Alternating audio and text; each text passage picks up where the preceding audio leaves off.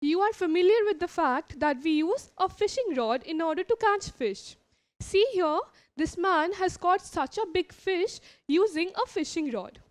Well, this fishing rod is helping the man do his work easily, so it can be said to be a simple machine.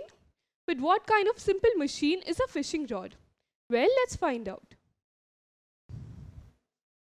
As you can see in this picture, a fishing rod is a rigid, bent bar, or it can be said to be a long stick, which you can push or pull against a fixed point in order to move something. So this definition is familiar for you? Yes, this is the definition of levers.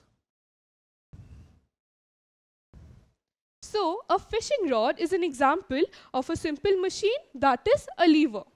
Well, can you tell me what class of lever is a fishing rod? Well, to find out the class of a lever, we need to locate the fulcrum, the effort, and the load. So here in this animation, you can see that the wrist or the hand with which this man is holding the fishing rod will be the fulcrum, and the load would be the rope with which the fisherman catches his fish. So you notice the effort is in between the load and the fulcrum. Therefore, this will be a class 3 lever. Well, in a class 3 lever, the effort is in between the fulcrum and the load. With this information given to you, can you tell me what class of lever is a golf club? For that, we need to locate the fulcrum, the load, and the effort first. Well, let's see an animation for that. Here, see, this golfer is hitting the golf ball and applying the effort on the handle. So you know the effort would be on the middle. The fulcrum would be located at the shoulder of the man because this point is fixed, and the load would be the golf ball which the man is hitting with the golf club. So again, the effort is in between the load and the fulcrum. So this is also an example of a class 3 lever in which the effort is in between the fulcrum and the load.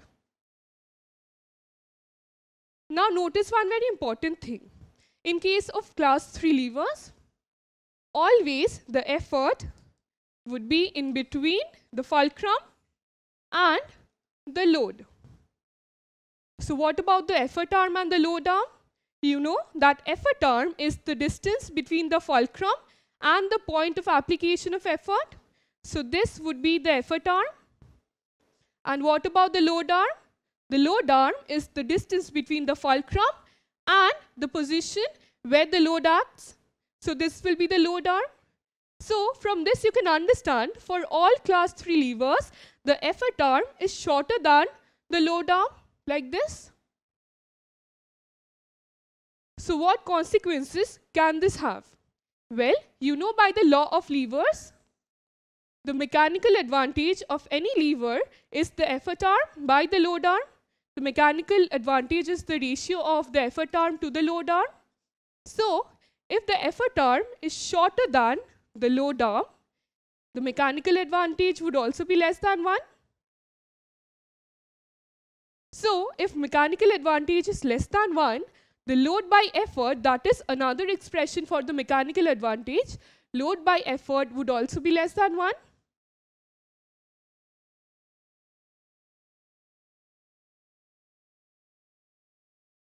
Therefore, the load would be lesser than the effort.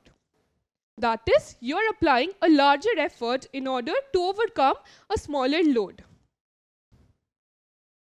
So the load is lesser than the effort. Therefore, we do not get a gain in force by using a class 3 lever because its mechanical advantage is less than 1.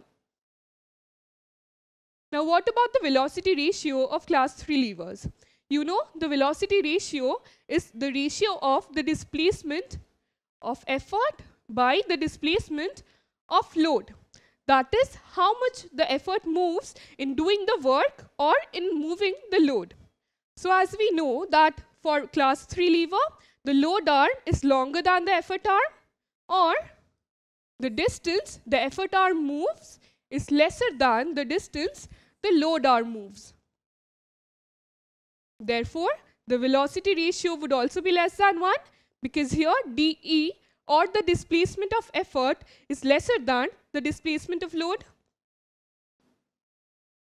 So, if we are moving the effort for a smaller distance and obtaining a much larger displacement of the load, that means we are obtaining a gain in speed because the displacement of load is obtained by a smaller displacement of effort. So, although we need to apply a much larger effort, the effort is moving a smaller distance in order to move the load for a much longer distance. This is evident in the game golf because here you are applying an effort on the golf ball which is moving a much longer distance than the effort. So what about the efficiency of a class 3 lever? You know the efficiency of all machines can be denoted by the mechanical advantage by velocity ratio. So efficiency is the ratio of mechanical advantage is to velocity ratio. Now, as I said in the previous example, the mechanical advantage and the velocity ratio for all class 3 levers are less than 1. Mechanical advantage is also less than 1 and velocity ratio is also less than 1. But you know, for all practical machine, the velocity ratio is greater than mechanical advantage because efficiency is always less than 1 because efficiency cannot be greater than 1. Because you know by the law of conservation of energy, energy can neither be created nor destroyed. So efficiency can never be greater than 1. And only for ideal machines, mechanical advantage is equal to 1, only for ideal machines. But since you know, a class 3 lever in practical sense can never have these two conditions. Hence, it always has the efficiency less than 1. So velocity ratio will always be greater than the mechanical advantage for class 3 levers. Efficiency can also be expressed in terms of work done. That is, efficiency is the ratio of the work output divided by the work input. Work output is the work which is done by the machine on the load, and work input is the work which you exert on the machine.